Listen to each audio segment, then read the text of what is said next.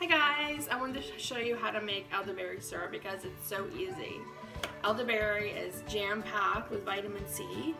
It helps to reduce the duration and the symptoms of a cold because it's packed full of antioxidants, it's antiviral, anti-inflammatory.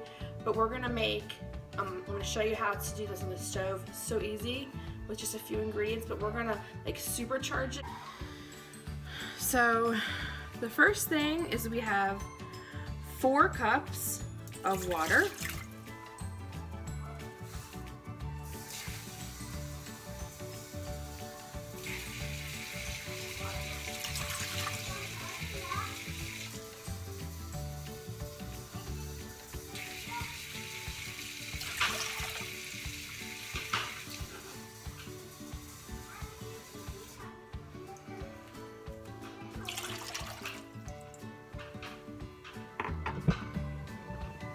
We're going to turn this up.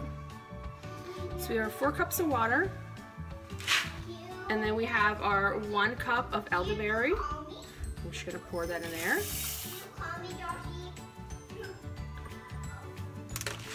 The elderberry that I have is, I got this on Amazon. To a boil.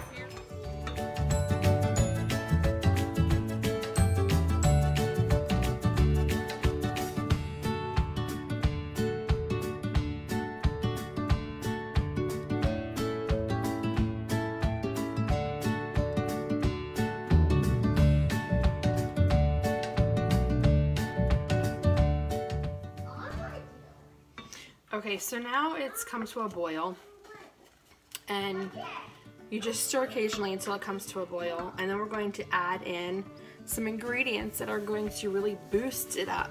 So we have, the first thing we're going to add is cinnamon. You can use cinnamon sticks or regular just ground cinnamon, because it is antibacterial, antifungal, antiviral, and anti-inflammatory. So just sprinkle a little bit of that. Tablespoon. You can hear my kids in the background playing.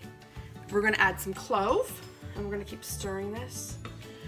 Clove is also antiseptic. It helps with cough and cold, with upset stomach.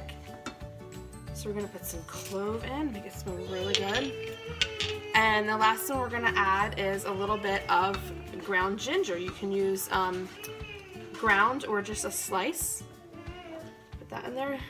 Ginger also helps to enhance immunity, and all of these ingredients are actually good for blood sugar levels, cholesterol, and immunity support. So this has just come to a boil, and now we're going to turn it down to low, and we're going to let it simmer here for a couple hours until the liquid is reduced by about half. And we'll come back and I'll show you what the next step is. I have a strainer, a glass bowl, a strainer, and then I have some, what is this called? Cheesecloth. So I'm just going to gently pour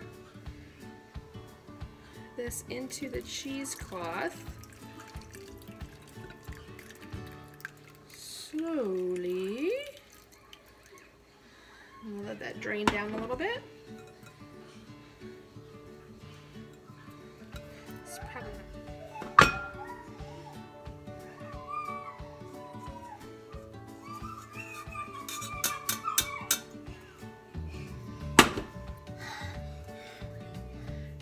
And there we have, we're just going to try to see if we can squeeze any last goodness out of this.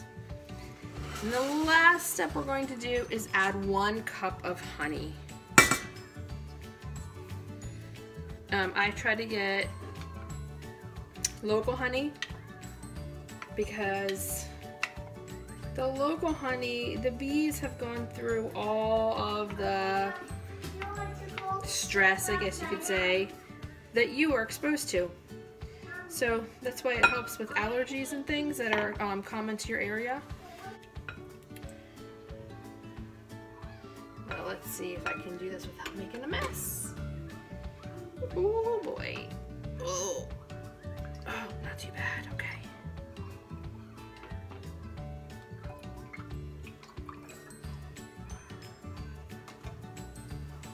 There we go. And And then I'm just going to store this in the refrigerator. It'll be good for 3 months from the day that you make it. Okay, so let's taste. I like to use a little shot glass. I don't even really measure, just kind of fill it up like that.